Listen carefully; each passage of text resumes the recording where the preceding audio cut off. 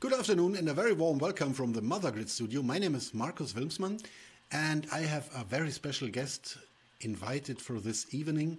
Let's talk about hooking up media controllers to lighting consoles, and this is just the beginning, I can promise. And I'm connected now to Ricardo Dias in Portugal, who will tell us everything we want to know about his baby Showcockpit. Hello, Ricardo. Hello, Marcus, and thanks for your invitation. It's very grateful to be here with you. You're very welcome, Ricardo. Where in Portugal are you located right now? I'm now based near Porto, so it's in the north of Portugal, near the shore. So I'm by the sea now. Oh, okay. And still you find time to sit around in your little laboratory and develop things like Showcockpit. Let's talk a bit about your background first. You told me that you were a lighting designer before the pandemic and will hopefully be one again after the pandemic is over. But you're not only a lighting designer, but also an engineer for robotics. Yeah, so I come from a background of electronics and telecommunications. I'm finishing the PhD in artificial intelligence for robotics, but I have this lifelong passion for lighting design. I don't consider myself a full-time lighting designer, but I did a few shows as a designer and operator. And combining what I know in software, I try to create solutions and bring technology into live shows as well. Okay, and maybe one hint for all viewers outside now. Help me ask Ricardo questions. Post your questions, your comments. If you're already working with Showcockpit and you're happy with it, post it. If you're unhappy with it, don't post it and go to Ricardo. No, just kidding. All comments are welcome. Get into it. Yeah, Ricardo. And what was your initial idea, or what was the moment when you knew, oh, I have to develop something like Showcockpit? And second question would be, what is Showcockpit exactly? Yeah, so I did prepare a few slides, if you don't mind that I shared those now. Yeah, sure. Marcus. Yes. Yep. So when I was a young teenager, I was working as a volunteer in a very, very small local company in audiovisual, mainly in lighting. And in 2012, more or less, the first moving ads arrived and I had to deal with them. And so the 24 channel DMX controller was not enough. And I was using Freestyler and using some of my knowledge in electronics to build the USB to DMX interface. And then I discovered this amazing software by Martin back then called MPC. And soon it became apparent that I needed something to control physically. So we always want to have haptic feedback. So you can control with faders and buttons and not using your mouse. So this was really the beginning of first project that I launched. I had this MIDI device at home, the BCF 2000, and I've created an application to translate from these MIDI commands into OSC commands that would trigger MPC. And this is a very, very early version of MPC tools. It was the first application that I launched publicly. And I did it for free because I needed it for me, but I released it. And soon people started asking to add features to it, to, for example, integrate with other MIDI devices other than the BCF 2000, and integrating joysticks. And then can you please do something to find fixtures that look alike? And soon the application started growing. And it didn't take that long for people to also ask for something similar for other desks, such as the MA2. So that's how the second project started, Grand MA2 Tools. It's essentially the same. It allowed people to connect MIDI devices to MA2. And then people asked for .2, HOG, Avolites. And at some point, I was a small developer working alone, and I needed to maintain all these projects in parallel. And that's when I decided to step back a bit and do something that's more flexible and that will allow anyone to integrate multiple devices with multiple softwares and desks in a modular way. And that's that's what Showcockpit is. So it's basically a cook of the mother MPC tools and the father GMA2 tools plus a few ingredients. It's Showcockpit. So here we are in 2021 in more than 80 countries, more than 40K downloads and 6K registrations. And the whole idea for Showcockpit, the whole concept is a modular software application that provides a smooth integration between show elements. Well, you might be asking what kind of devices you can use. Yes, I would. So we divide this into these groups. We provide drivers or modules. We call them drivers for common protocols such as MIDI, OSC, timecode, DMX, HTTP, Ableton Link. We also provide drivers for physical devices like your regular keyboard, joystick or gamepad, the well-known Streamdeck, OpenDMX if you want to output DMX out of Showcockpit, specific MIDI devices, trackballs, etc. And on the top, you'll see the 4 groups of lighting, video, audio, and effects. And for those, we have a bunch of drivers for the most well-known lighting consoles, video software such as OBS and vMix, Resolume Arena, etc. We've got a few for audio and effects. We have plans to integrate more in the future, in the short-coming future, and we basically drive this development by user feedback. So we've got a poll. People vote for the features that they need, and that's how we basically decide what to do next.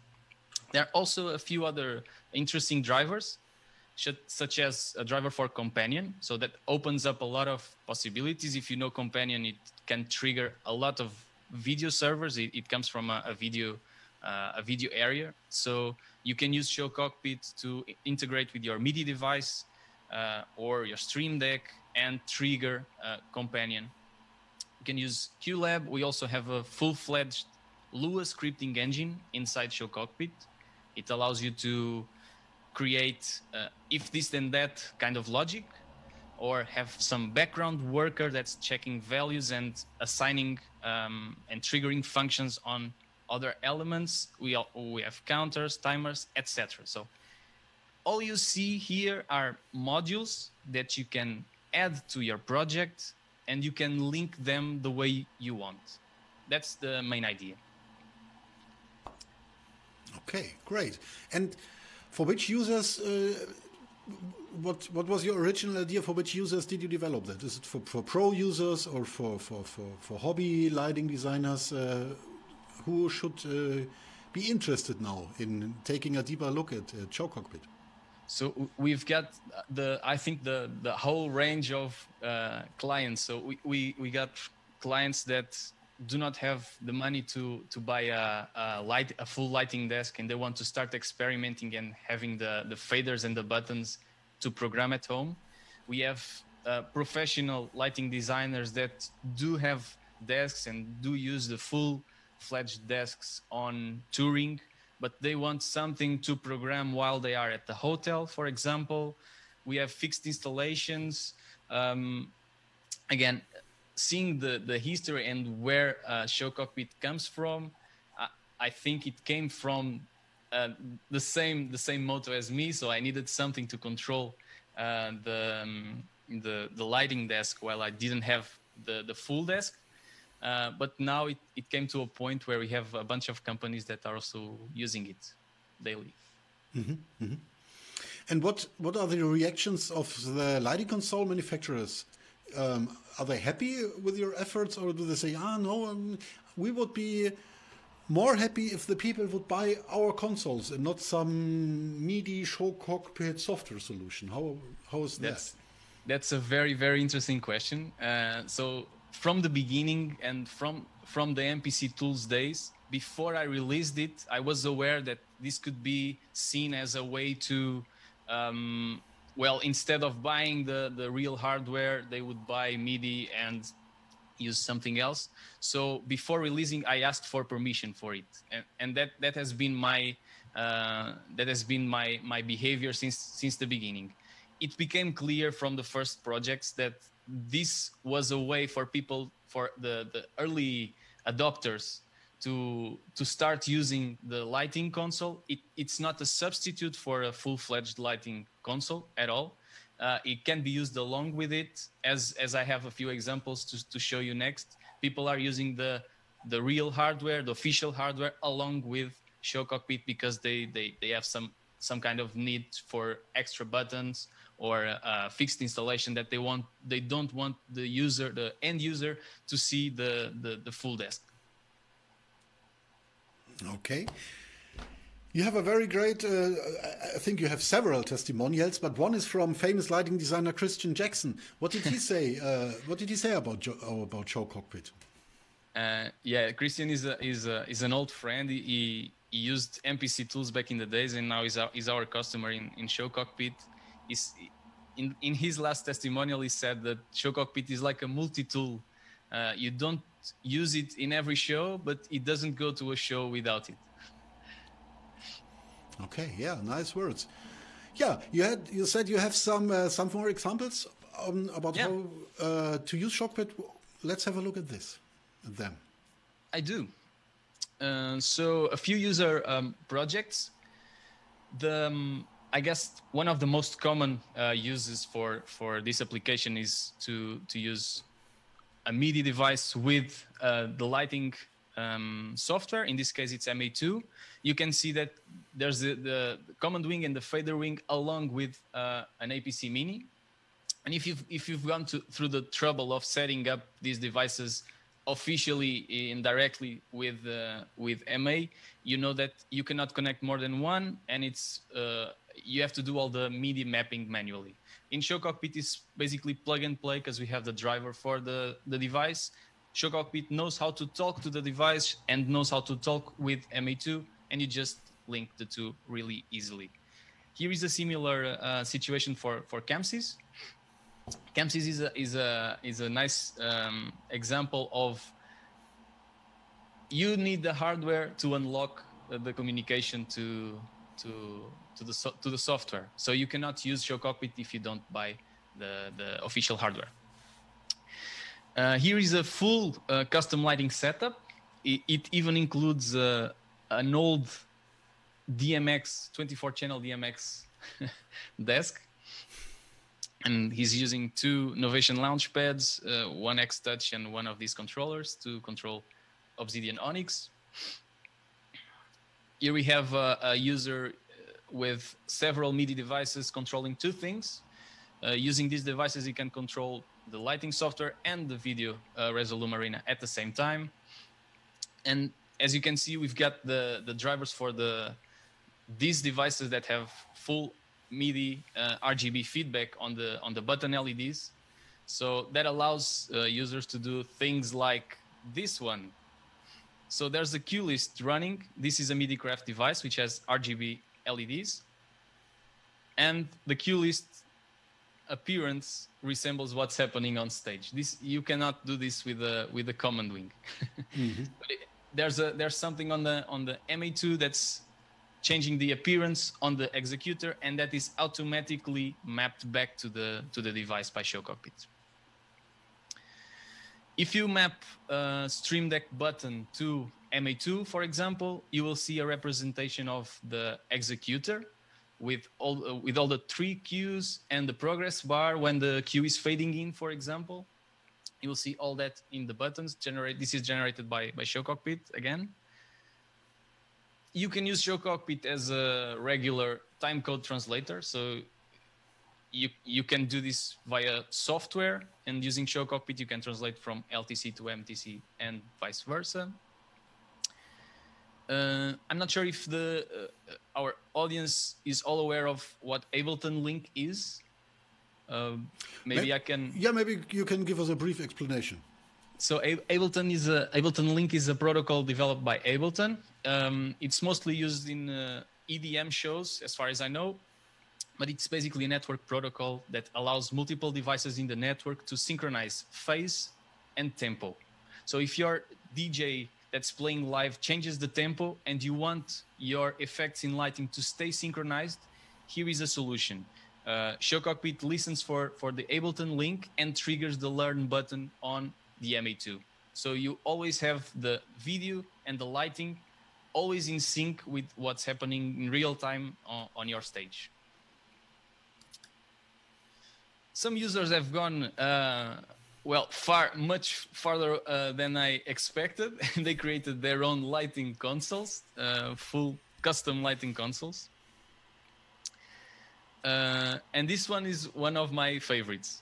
Edward Hansen from Germany created this remote follow spot system. He attached the camera to a Mac Viper, and using Showcockpit, he was controlling this Mac Viper with a joystick.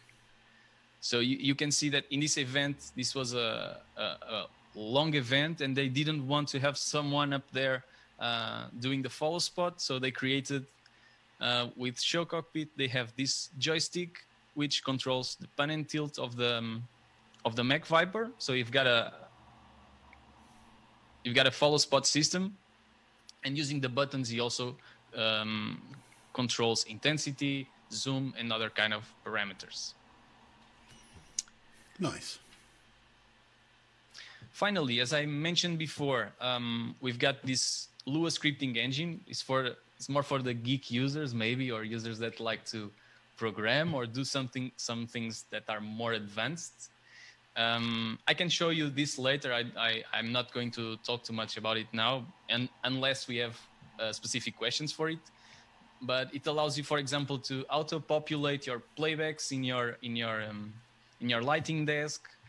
It can read, for example, the Reaper markers and create your cue list with all the cues and the cue names that are equal to your Reaper markets and in time, so you only have to program next. It also can mimic user behavior, like fading in, sequential actions like clicking buttons and rotating encoders.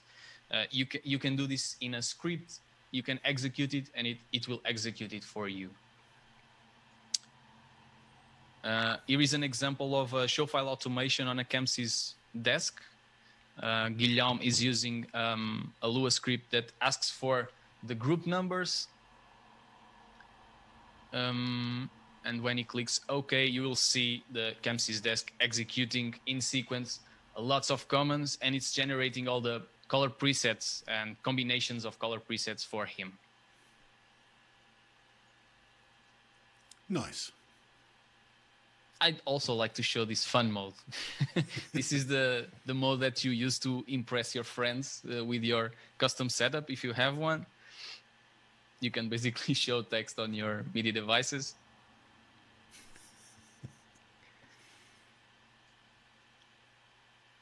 And to end this, I'd also like to tell that now we have a team of skilled people that's working not only in providing these drivers for Showcockpit to upgrade it, but also we work directly with our users to create custom solutions for their needs. So we can create custom drivers that work in Showcockpit for them. We create standalone applications too, and even custom hardware if they want. And this is a picture of Andre Silva in an arena show.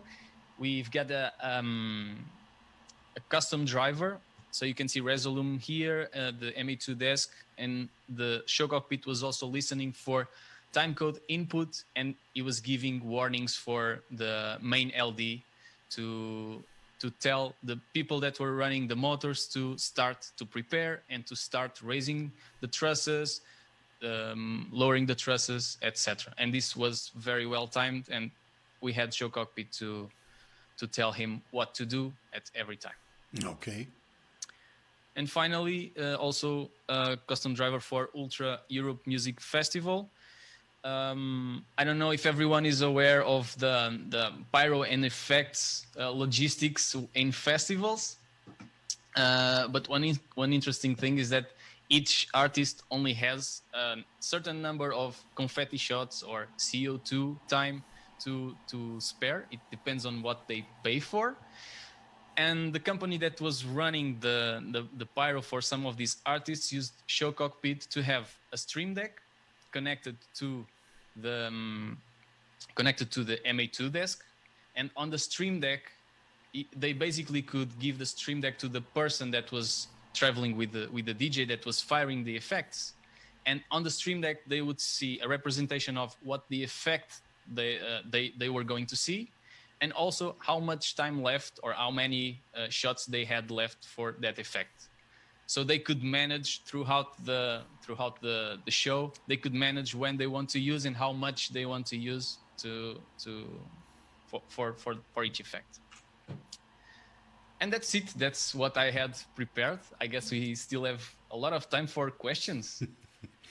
Yeah, at least we could see the countless possibilities now. At the Ultra Music Festival, was there also some kind of calculator who calculated, oh, now you pressed buttons for 200 euros, or no, then now you have pressed buttons for 500 euros? No, we didn't have that. So because they basically hired before, we knew how many shots, but you could do that and display that also on the stream deck. That's a very nice suggestion. Yeah, maybe that you can insert your credit card if you run out of shots then. Why not? Why not? We have one question from Joshua Maxwell, and nice. He wants to know, is there any plans for an ETC EOS driver at the moment? Yeah, sure. So in our users group, which have the link here on the presentation, we have a poll, and people are voting for what they want to be developed next. We try to deal with development in a way that we prioritize what users want most. So Joshua, please ask your EOS friends to vote in there, so we ramp up a bit the EOS driver and we get it out sooner than later. Okay. Are you in close contact with other manufacturers? I know, for example, I had problems connecting MIDI-Craft, for example, Alexander's MIDI-Craft to Showcockpit to my Onyx console. And then in the end, we were 3 people looking at it. Everything worked out fine. It was me in the end. But are you in close contact with other manufacturers or developers? Yeah, I try to. So before the pandemic, I used to travel to Pro Light and Sound in Germany, in Frankfurt, and I have contacts all over the industry. In fact, the first year that I launched Showcockpit, I was invited by Elation, that brought the Onyx from Martin, and we had a booth there with Showcockpit and their own consoles. So I try to be in contact with the manufacturers, because, as you know, some of the development requires hardware, and it's not easy for me to get all this hardware that I don't actually need after I develop the driver. So there are occasions where the manufacturers send me the hardware to develop the drivers, for example. So yeah. Okay. And are there any plans for products, not only software? For example, this follow spot system from Edward Hansen could be a nice idea. Or do you say no? I'll stick with software. This whole hardware thing should belong to other people, like Alex Mietel from MIDI-Craft, for example. Yeah, at this point we are not thinking about going that way. We would like to develop the software even further than we have. So we have a lot of ideas for this software that we still need to make through before we get into that. So as you know, hardware development is a lot more difficult, in my opinion, because I come from software. So it looks like it's a lot more difficult, and with many procedures that are different from software that we would need to be aware of before we go that way. Mm-hmm. And in general, is Showcockpit your full-time job, or do you still work? Also, you have you made your degree in robotics engineering, which sounds like you could make a lot of money as a robotics engineer. I'm not sure about it, but are you on the way to earn a living with Showcockpit, or what's the situation financial-wise? No, so as a full-time job, I'm now working as a software engineer for Vista by ChromaQ. So that's my full-time job, and I'm continuing with this Showcockpit project along with other people to continue this further. I would say that I could do a lot more money working for the robotics field, but I wouldn't be as happy, I guess, because this. When you work with what you are passionate about, it becomes easy to forget about how much time you spend developing stuff. Yeah, and in the end, you would end up developing soldier robots, like they can be seen on YouTube very often now from Boston Dynamics. Bit spooky, I think. No. I can assure you that the Terminator is still a long way to reach. We are a long way before we get a Terminator out there. That's good to hear. I will take a look if there are any more questions. Otherwise, I also have a live demo if you want. So if there are no questions, I can show you the application and show you what I'm using here. We have a bit time. Go for it. Yeah. Yeah. So what I have here is the Showcockpit application. You can see that I already have two elements here. This is the Elgato Streamdeck that I have plugged here.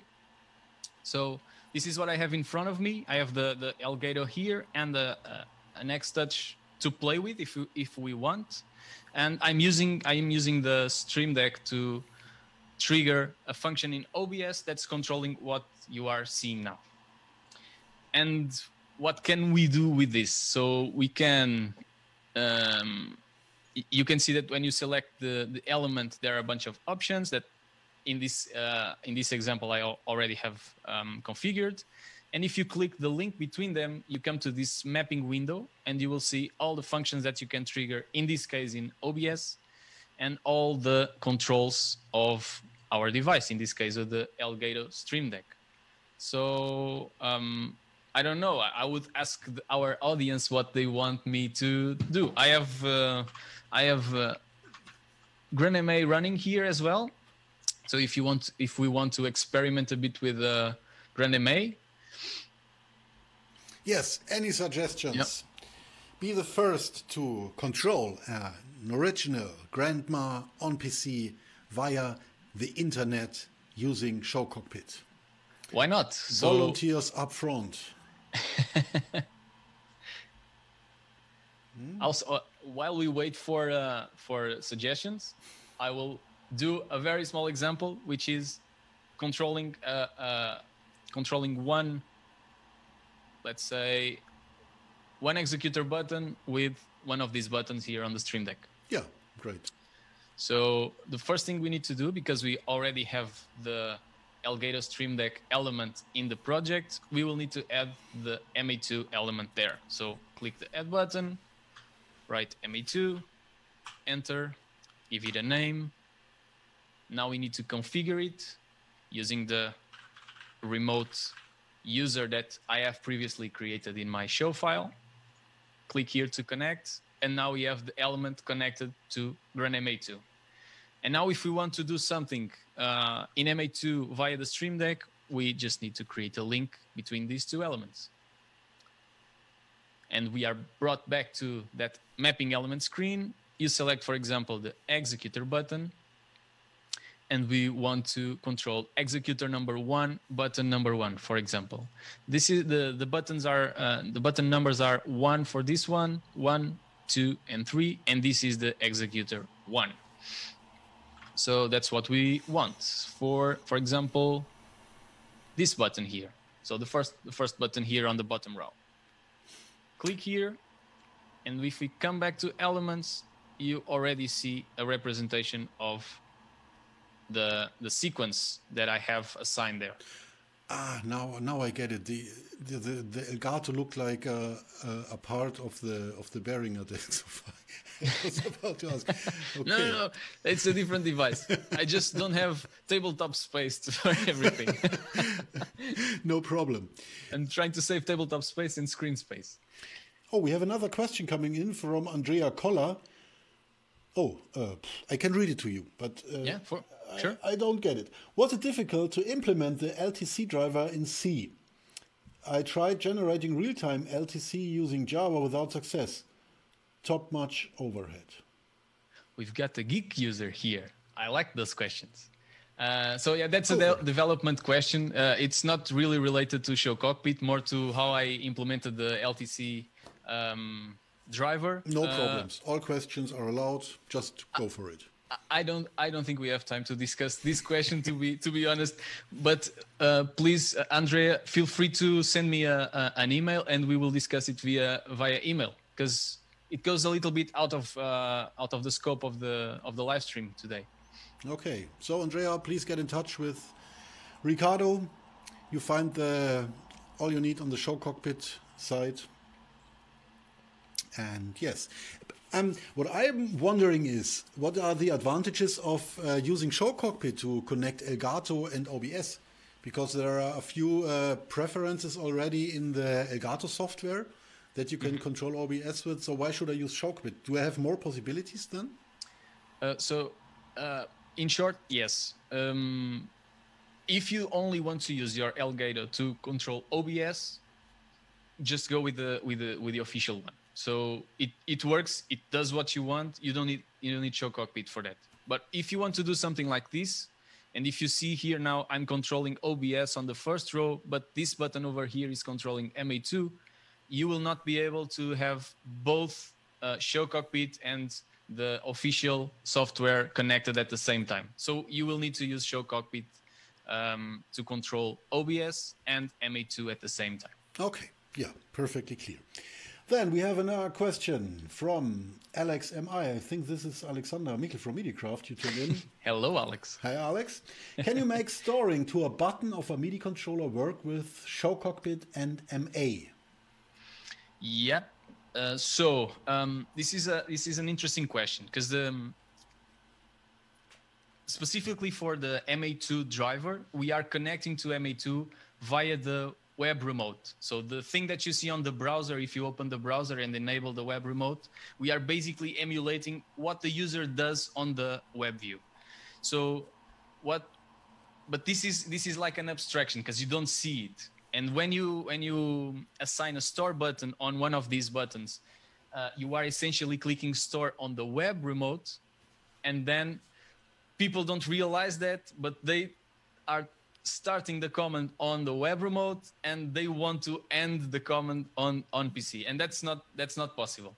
So the only way to do that is via the MIDI remote inputs. So if you want to really trigger this button here, on the store button here, you will need to configure your MIDI remotes on MA2, and you will connect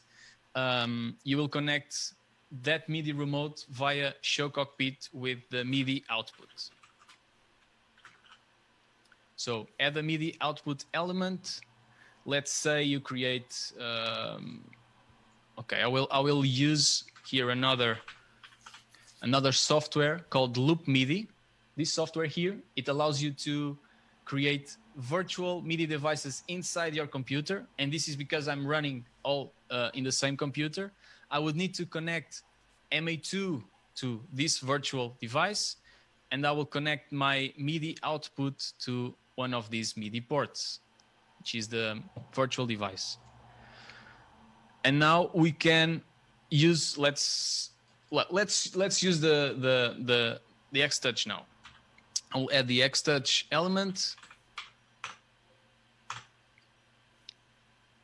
Here it is. Connect to it. I will connect to the Grand MA2 for example, an executor fader, and we will see that when we move the fader, we see the signal being flowed between the X-Touch and the MA2 element. And if we check on MA2, we are also controlling the first executor. And in this case, it also goes both ways. So if you change on MA, or if you change pages, it will also change on your device. In this particular one, because as motorized faders. So the initial question was the store button. in this case, let's say we want to use this button as a store one. So we will link the Behringer to MIDI output, and we send a MIDI note. We select the pitch that we want, the velocity, and the channel, and we use this button here.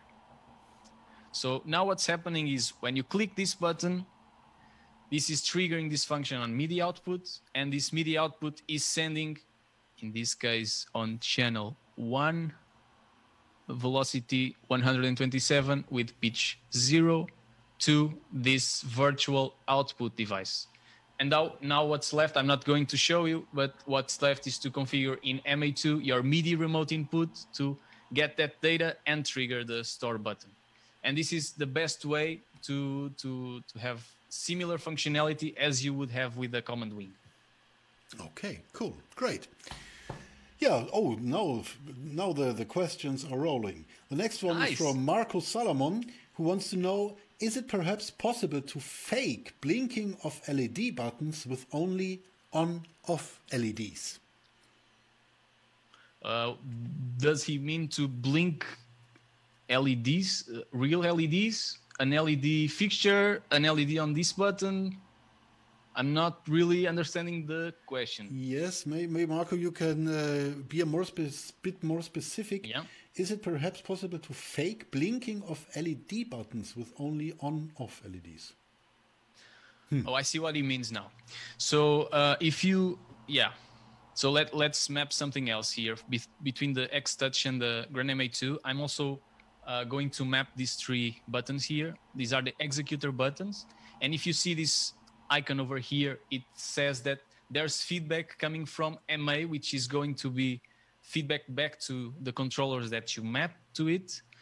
So this will be executor number 1 button 1, executor number 1 button 2, and executor number 1 button 3. So now if you come back, we will see the feedback coming back from what you see on the ME2. So whenever this is running, all these buttons will light up. You would see something similar on a command wing, for example. If I understand correctly, what Marco is asking is if we could make this button blink by software. So instead of it being stopped, it would blink. Not with the X-Touch. There are a few devices that have this natively. So we don't do it in Showcockpit, but if the device allows, for example, the APC40 that I have here allows to do it, in your feedback settings, you set that to be a flashing light, and it will flash. In terms of making a button that is only on-off, a flashing one, we currently don't support that. Okay. Then next question from Mickey Reed. Have you found a way to control multiple MIDI controllers with different device ID on Onyx OSC? Is the question from Mickey Reed. Yeah, that would take a while to reply, to be honest. There's a way, and it involves setting up multiple IP addresses for your loopback network adapter. If that didn't make sense, please go to our Onyx group, our users group in Facebook. There's already a thread explaining what steps you need to follow to make that work. And we are preparing a video just for that, because soon we will have a tutorial to help you configure that. Okay. So Mickey, I hope this helps. A video is in the factory, will come out soon for exactly your case. Then we have Andrea Koller again. Did you collaborate with MA when developing the MA driver, or was it just reverse engineering? There wasn't really the reverse engineer because the protocol is pretty open. In the case of MA, no, there was no collaboration. I would say neither MA, not any other manufacturer, because we tend to use open protocols and open interfaces that the manufacturer provides. So if they provide an interface, we are basically going to implement it. Okay, so no, not really reverse engineering. So, the Bassfly has also a question. Are there any plans for integration of Rekordbox link data like the show control software, or is this hard to implement? It's always a question of priorities, not a question of being hard or easy. As long as it's doable, we will eventually get to that. In fact, as far as I know, that's the most requested feature now in our users group on the poll that I mentioned earlier. So this is something that we are actively working on. We are implementing the TCNet protocol that should be out in one of the future releases. So you will be able to use the show control software and get timecode out of it. Okay, great. Yeah, and that was it question-wise now.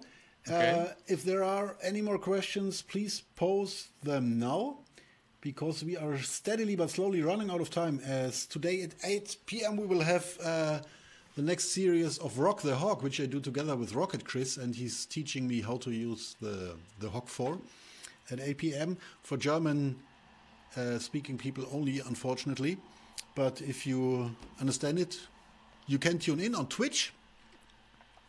So I will take a look at the comment section again. No, that there's nothing more. Any wishes on what you would like to control on the MA? No, I think people are a bit shy today, Ricardo. I will show you a different thing now. I have here a Rosendahl MIF4. It's a timecode box that has input and output of MIDI timecode via USB and LTC via audio cable, balanced audio cable. And I've added here an MTC input. I will connect to the MIF4. I will enable it, and I will start the generator on the device, because the device can convert but can also generate. It will start at hour 4 start, and you'll see the time code running here now. And there are a few things that you can do with this. Why don't we experiment a bit with the Lua scripting? Because many people seem to be afraid of it. It's not that difficult. What do you think, Markus? Yeah, we have a couple minutes. If you can manage this in a couple of minutes, yeah, then. Yeah, okay. So I'll try to display the time code here in the Streamdeck. Okay, yeah. Because we only have a few minutes, I will load a previously show file that I did earlier today. So connect the Elgato, connect the OBS. Yep. Okay. And here I have the MTC in connected to the MIF. And then there is this Lua script. And what this Lua script is doing, don't be afraid of it. It gets a handle for the other elements. Then you get the value of the timecode from the MTC input element. You get different variables for hours, minutes, seconds, and frames. And here we are calling functions from on the Elgato to display all these variables in these buttons here. So if I make it run now,